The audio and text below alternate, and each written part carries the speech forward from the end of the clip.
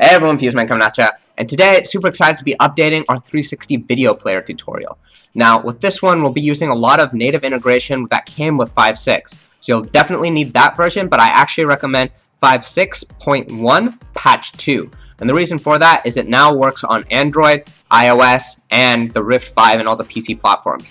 So you'll need that to follow along with this, and the reason that 360 is so cool is that within Unity, you can actually make these things interactive. One of the complaints that I hear a lot about 360 video is that it's just a passive experience and there's nothing really exciting about it. But if you bring that into Unity, you can actually make it really exciting, and it's a really cool technique. So we're going to check that out today.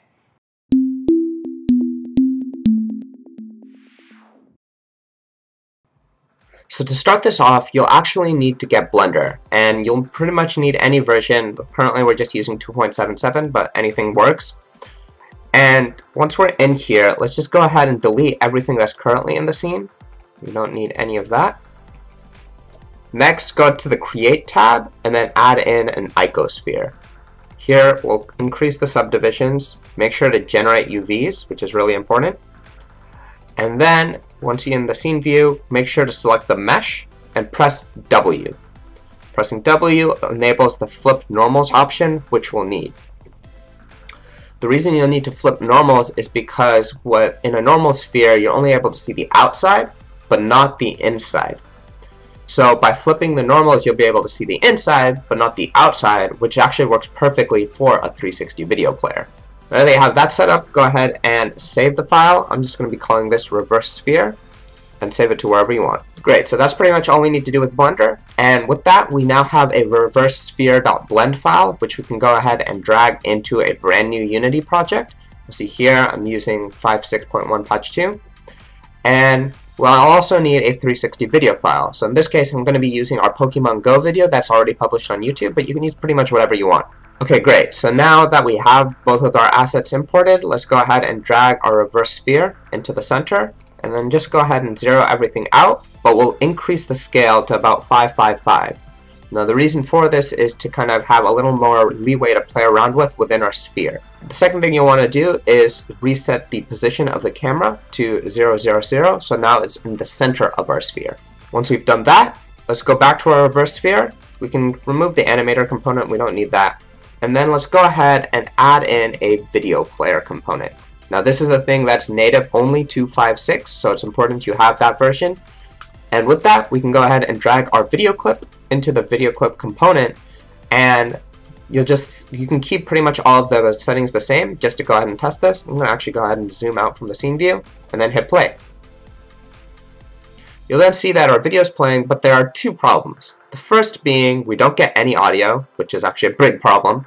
And the second is that our current material on the sphere is a standard material, and as such it gets lit by any of the lighting in the scene.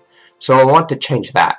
So both of those are actually really easy. All we need to do here is add in an audio source and then just drag that onto our track. And then for the material, we'll actually want to go ahead and create a new material. Let's just call this 360 material. And then instead of it being a standard material, you'll actually want to make it an unlit textured material. Go ahead and drag that onto the sphere. And now if we hit play, we should see that we have audio and it's unlit. Hey everyone, FusedVR coming at ya, and today I'm going to be playing some Pokemon Go in 360. Great, so that solves both of those major problems with the player, but now that we're in Unity, let's actually add a little bit more of a dynamic touch to it by using depth, so that we can actually justify why we're in Unity. The real reasons you'll want to use Unity is one, by adding in dynamic animated components like particle systems, which we're going to do. And two is adding interaction like say a button or hotspots or something that adds a little more flavor to your 360 videos. So let's go to the asset store and get the Falling Leaves particle system. You can go ahead and import that in. That'll take a second. So once it goes in and imports, go ahead and go to your prefabs folder and then just drag in any of the materials. We'll just be using the leaves one. Now I'm just going to center it in the X and Z. You can keep the Y the same. And you can see here that now it's actually working. So if I go ahead and hit play, you'll see that we now have leaves in our sphere. Hey everyone, FusedVR coming at ya, and today I'm going to be playing some Pokemon Go in 360 degrees. And again, to reiterate, the reason why you would want to do that is because it adds that depth cue, which is so crucial to VR and actually making a scene really feel immersive. Alright, so now that we have our leave system working and we have the video player working just as we want it, let's go into our build settings.